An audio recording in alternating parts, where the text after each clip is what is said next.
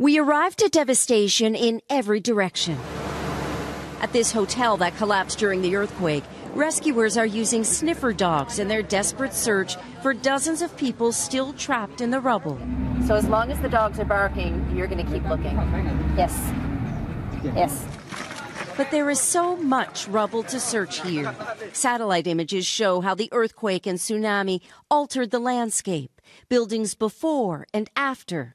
The town's entire coastline swallowed by the sea. The powerful quake, an 18-foot wall of water, striking with little to no warning.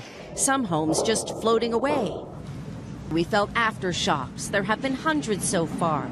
And at the airport as we came in, scores of people were getting out, wounded and weary, boarding military planes to be evacuated from here. Days after disaster struck, aid is still only trickling in to a place running urgently low on everything.